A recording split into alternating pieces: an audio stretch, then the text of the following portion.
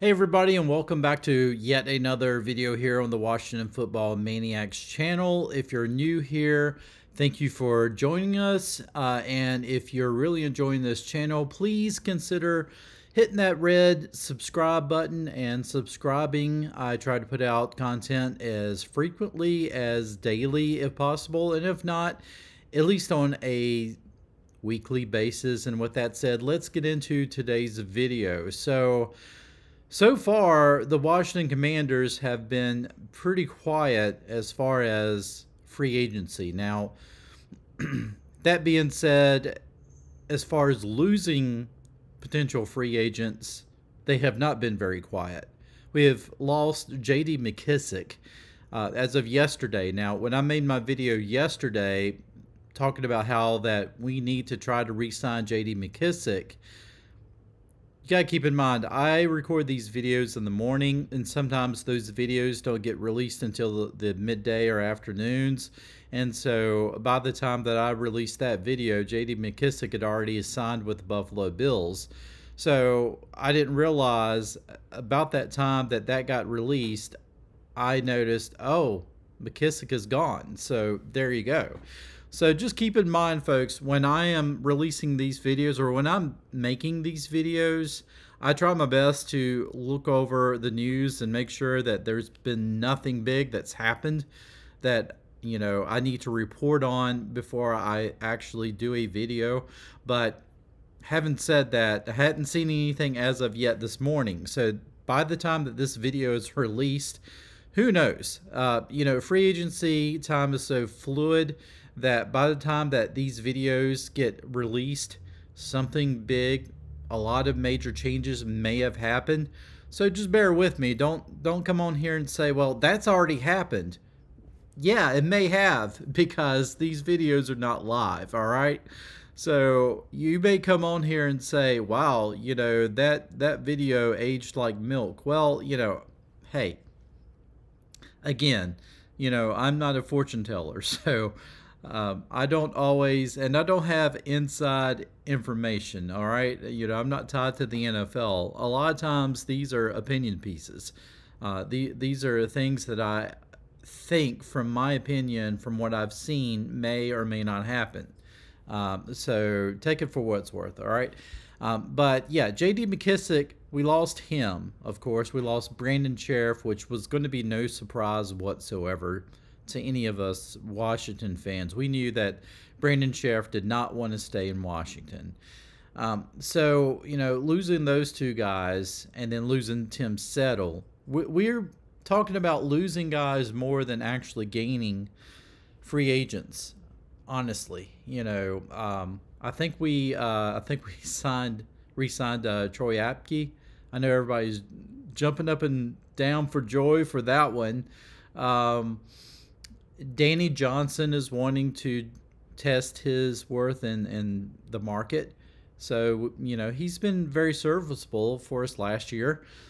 He came in, you know, when William Jackson was out for a little bit, and he played very well for us, I thought. So, you know, we may wind up losing Danny Johnson. So, you know, we're losing a lot of guys, and right now, you know, a lot of Washington Commander fans are sitting around going, Ron Rivera, what are you doing? Martin Mayhew, what are you doing? Marty Herney, what are you doing? You know, you guys are just sitting around on your hands, and you're not making any moves for any free agents. You got to fill these holes. And I get that, you know, but then again, we have had this stigma around this franchise for out and how long, that this franchise goes out and this one thing they try to do, and it's win the offseason and make that big free agent splash. You know, we throw all this money at this big name free agent just to try to, you know, get butts in seats, and that always winds up failing for us. And, you know, so guys are so used to that, and fans are so used to that, and now that we haven't really been seeing that a whole lot in recent years, now fans are like, why are we not going out and making the big splash? It's like before, it's like we were mad because we were throwing all this money at these free agents, making these big splashes. They want to see these big name stars come to Washington. And then when suddenly it doesn't happen, now they're mad because these big name stars are not coming to Washington. Now they're like, well, the franchise is so toxic, these players don't want to come here. And while, some of that there may be some truth into some of that, still, it's like you can't have it both ways. All right. I mean, yeah, I do expect us to make some moves. We've got to be able to bring in some valuable players for us that's going to help this team out in free agency. But at the same time, we also got to make sure that we have money on our cap to be able to assign, guys like Terry McLaurin. Right now, Terry McLaurin should be our #1 priority above everybody else. If we do not sign Terry McLaurin, if that deal does not get done, then we are in trouble. We are going to lose Terry McLaurin. That is just all it is to it. Because right now, I am not quite convinced that, going out and getting Carson Wentz is going to be enough to convince Terry McLaurin. I hope it is. But guys, that to me trumps anything else that we do in free agency. Forget everything else. Also, I think that there might be a chance that Washington might be able to do something in the draft. They don't necessarily have to go out and get a quarterback in this year's draft. And honestly, I would rather assume they don't. Because let's face it, this is another hypocritical thing that I've seen from a lot of, talking heads, fans and stuff out there, is that this year was supposed to be the off year for drafting a quarterback. And so fans are like, the team should not draft a quarterback this year. They need to maybe go out and find somebody in free agency, but they should not draft a quarterback this year. And then all of I heard, if they can't get Russell Wilson, we need to draft, Willis. We need to draft Howell. We need to draft these other quarterbacks in this year's draft, while a lot of the NFL experts, football experts, have said that none of these guys are projected really to be starters this year. So that has to give you pause if you're a front office of an NFL team and a coaching staff. If none of these guys have the ability to start, if you don't get that sense that these guys can lead a team in year one, you may not want to draft them. As much as I hate to say it, Washington probably had to look at Carson Wentz as yet another bridge quarterback. They basically probably had to look at him as, Ryan Fitzpatrick 2.0, because, what they tried to do last year with Ryan Fitzpatrick was, let's see if we could roll with him for about a year or two and then draft our quarterback and develop him, maybe draft him in year 2023 when there's going to be a much deeper draft for quarterbacks, and have a quarterback who we can develop into that starting quarterback, into that franchise quarterback. So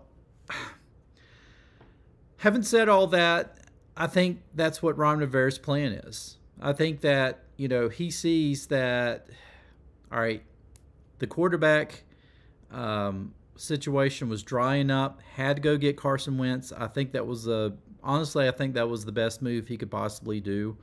I don't think they were going to be in line for Deshaun Watson. I just think that his situation was going to be up and down. Now there's so many different teams that are entering the Deshaun Watson sweepstakes. I don't think that Washington was probably going to wind up being a place he wanted to go. I think he probably, honestly, I think he's going to wind up going to Carolina, either there or New Orleans. But Carson Wentz was probably the best choice, of course, other than Russell Wilson, who obviously picked Denver over Washington. And having said that, I think number 11 would probably be used much better for another draft pick, or either trading down and picking up other picks. I think that's what Washington probably needs to do. I think they need to try to grab other picks. They need to fill these positions, and what better way to do it than through the draft? And so I think that's what Ron Rivera is going to do. I think honestly that's what he needs to do, is just build this team up through the draft. We need some more young offensive linemen. We need some more offensive linemen, obviously, because we're losing guys. We lost, Brandon Sheriff this year. We lost Morgan Moses last year. We lost Trent Williams a couple of years back. So we're losing some quality guys, either through free agency or just through trades, and then through injuries. So we need to rebuild that offensive line. It was still pretty high-performing offensive line last year, considering, but we need to really rebuild that offensive line, have a young, athletic offensive line. Before that, we can really put a quarterback back there. So, honestly, if you ask me what is the Washington Commanders' game plan at this point for this season, honestly, don't expect them to really make a lot of big splashes. Now, having said that, you may see a big splash later this afternoon after this video is released, and then you're going to come back on the comments section. You're going to be like, yeah, what about them signing, this guy or that guy? Well, guess what? I might be wrong. I might be totally wrong. But I just have a hunch that we're not really going to see a lot of big splashes. Yeah, right now, if you grade what Washington is doing in the offseason, right now it's probably a D. It really is. I think Washington is losing the offseason for probably the first time in a long time. Just doesn't look good on paper right now, which maybe it's reverse psychology. They've looked so great on paper in the offseason in the past years, and then it's really not, translated to on-field play as much. So maybe it's reverse psychology.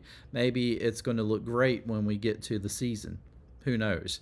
But so far, I don't think any of us have been overly too excited with what's been going on with free agency so far. So, and that's as of today, Wednesday morning, as I'm recording this video. So by Wednesday afternoon, things could dramatically change. And so I just want to make that point very clear as you start watching this video. Just remember, as you're watching this video Wednesday afternoon or Thursday morning, things could definitely change by then. That being said, what do you guys think? I mean, I personally think that we're not going to make big splashes. I think any big splashes we're going to make, it's all going to be draft related. And yeah, so what do you think, guys? Let me know in the comments section. And again, if you've enjoyed this channel, if you enjoyed this video, please consider hitting that subscribe button. Support this channel. With that said, let's go Maniacs, and I'll see you in the next one.